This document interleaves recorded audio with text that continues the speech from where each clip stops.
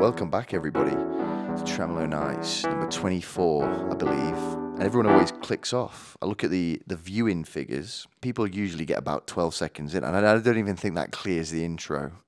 So let me just say, not even getting to the point where I talk about sperm. Just give it a taste. Give it a taste. I'm putting some verbal tapas, of my thoughts. So I'd listen to this whole thing and tell me in the comments why you think that I'm going to end up dead before the age of 27 or in prison. There's been a submarine. You've probably heard of this, and it's very funny to put yourself in that situation when you're a millionaire or a billionaire. But let's just say who it is. I think this is the work of Bin Laden, why this thing's gone missing. They dumped that motherfucker at sea, and I'm pretty sure he's got on great down there, I don't want to be the guy to say that, but let's just call it what it is. This is terrorism. I do think, I don't know if there's a girl on board that shit, but fuck, you got to think when they 12 hours left their oxygen, you got to worry for that woman's safety. I mean, I would look at the old man next to me and just start kissing him straight away, and why don't we make a funny out of it? Why don't we all have one big disgusting orgy in the tube, and really send this one out sweet, and let's make it funny when they eventually in 3,000 years pull this metal dildo from the bottom of the ocean and crack it open. Why don't we look funny? Let's all take our clothes off and let's make them get a bit worried. Let's think that something has gone on a little bit paranormal, Why don't we dismember Katie? Why don't you pull all my hair out, I'll bite your knob off, and let's have an orgy.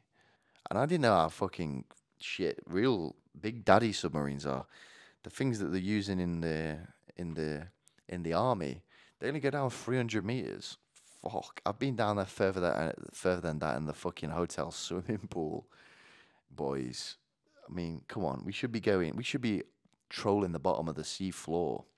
Do not go gently into the night. Fuck, what a terrifying experience. I mean, let's call it a day with the ocean. I think let's just fucking not do that anymore. I mean, it's funny now. The next exhibitions down there, they'll probably be looking at those as well. It'll be like, all right, this is the Titanic, and this is the Titan that also sunk here. Let's just, hey guys, hey human race, why don't we just stay away from that area? We're not really very good at this little section of the earth. So I'll say just keep that fish. Why don't we just let the fish have it? Why do we want to go down there? All right, listen, they got one of our best ships. They got Leo.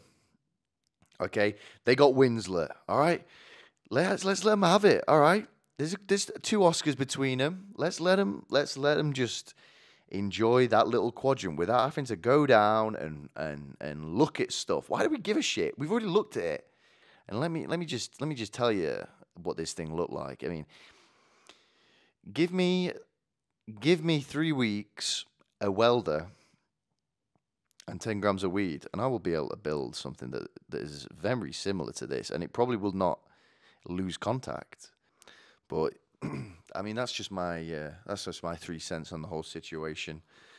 I like the ocean. I'll be honest, the ocean's been putting in some numbers lately with between the shark attacks and the people going missing and the kids jumping off cruises and the submarines. I think the ocean's winning at the minute. I mean, Team Ocean it's kind of running quite far ahead. I thought it'd be so funny to donate sperm. In my head I was thinking, God, I'm a monster. I'm a dude. I want loads of little me's running around. I don't know. And I was searching online for a little bit. I wanted to find the right dealer. I actually found the right place. It's the hospital, right, where I was born. Actually has a sperm donation clinic in it. So, they created a monster. So why not go back there and help them create more monsters? But it's so funny.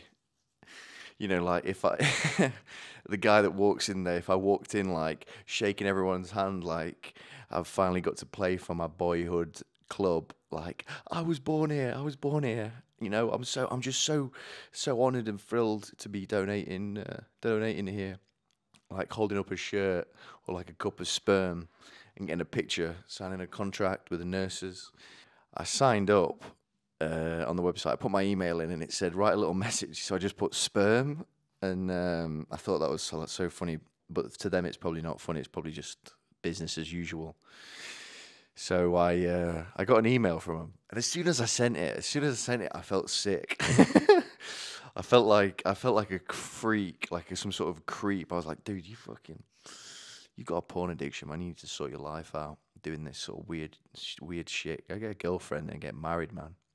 Anyway, I got an email. As soon as I got an email, like this dread filled me. Like, oh my god, they're on to me. They've emailed me back what I told them to do, and then I kind of ignored it, and it was like a questionnaire to fill out. And then they sent me another one. So you know, now I'm like getting hounded by the sperm clinic, and I don't know if they've looked me up on Facebook or you know, they've just got a gut feeling that my sperm is incredible. The price, 35 quid a pop. Get lost. I need a triple digits or I'm not even coming in. So get the checkbook out, ladies and gentlemen. If you want this, you've got to pay for it, okay? But I wonder what, you know, I wonder what people actually like. I wonder what they think. Or like the people walking in there. Because I bet I've got a picture in my head of the people that are donating sperm regularly. And I'm going to be honest, I won't want them to pick me up on the way home. Put it that way. But I feel like as soon as I answer that questionnaire and I put, you know, my height, my eye color, my hair color, I feel like they're gonna be kicking the bloody door down even more than they are now, and they're just looking at my name and they're that thrilled about it. So I'm just trying to weigh up my options, you know, maybe hold out for a better signing bonus. But it's a very tricky thing to navigate, these waters, these sticky waters. You know, donating all the sperm, going through all of that, and then getting an email like, "Dear Mr. Wain, we are writing to you to let you know that your sample of sperm has been destroyed. After a search of the computer browsing history you used to donate your sample, we're quite frankly disgusted and would not like to pass on any of your genetics. We believe women getting hit by cars." The guy that's like goes in there and is looking up the porn that he's watching to donate is the most like disgusting, you know, just shit in the world. You know, Brazilian women getting farted on is not the sort of idea we had in mind for a sperm donor.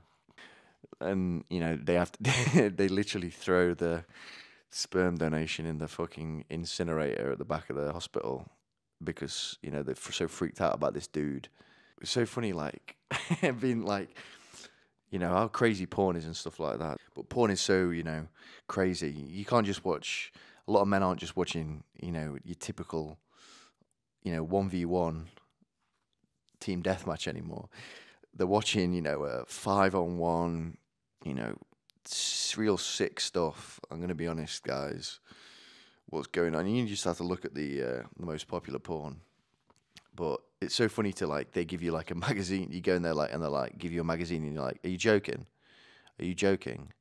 I need a fleshlight. I need VR goggles. I need lubricant. I need a lot of bandwidth, and I need 6 hours. Well, it's a weird thing, innit? Imagine having kids that you don't even know about. I wonder what girls would think if you're like laid in bed and like, oh yeah, God, I remember when I donated sperm in my 20s, and they like look at you like you've just shit the bed and started eating it in front of them. Would that be a turn off, ladies? You know, over the past 2 months, and I don't think this is a podcast. This is kind of just my food for thought. I'm putting on a verbal buffet for anybody who cares to listen, and you can come around, pick up a little bit, maybe take a couple of plates. It's all you can eat, baby. maybe you don't finish that. Maybe take it home for your dog. Let your dog have a listen to it. You know, I make content for animals and humans, and you know, I won't call it a podcast. Maybe if I could actually string together something longer than 15 minutes of thoughts, maybe it'd be a podcast. But you know, there's a couple of people that I know that I've seen on you know Instagram or Facebook who's started podcasts, and you know, more power to him. I don't have the confidence to even tell anybody that I do this or even post it on any social media. I'm trying to do this completely separate, you know, from anybody in my life ever known, because I think the actual thought of one of my friends listening to this or somebody of my loved ones, because I say some pretty stupid shit, man. Imagine, you know that last 5 minutes where I was just talking about donating sperm. If anybody even heard that I knew, they'd think less of me. Yeah, so two of these people that I know, and you know, these two people I've never really heard say. They were, you know, I know from school, they weren't in my year, but I've had conversations with them, and let me be honest, I don't think these two could have a good thought if, you know, if I gave them a lifetime to think of something. But, you know, it's fun to see them doing it. It's fun to see them doing it, but really, it just makes me really, really, really just want to eat a cat. Because you think of some of your people that you know, and you think, oh, he should do it. He's actually a flourishing young man. That person's actually a girl that has a unique perspective. You know, not the quiet whore. I've actually was like on the computer the other day, and I was like, damn, how funny would it be to donate sperm to have people that you don't even know that are your kids that maybe live around the area? I don't know, but and I thought, okay, I'll indulge this little thought of mine. So I went on the website, and it was the hospital that I was born in that was doing it. So I was like, huh, imagine that. So I thought, well, I'll whack my email in the you know contact list, and it was like, put your email here, put a little message, and send. So I just put my email and put sperm.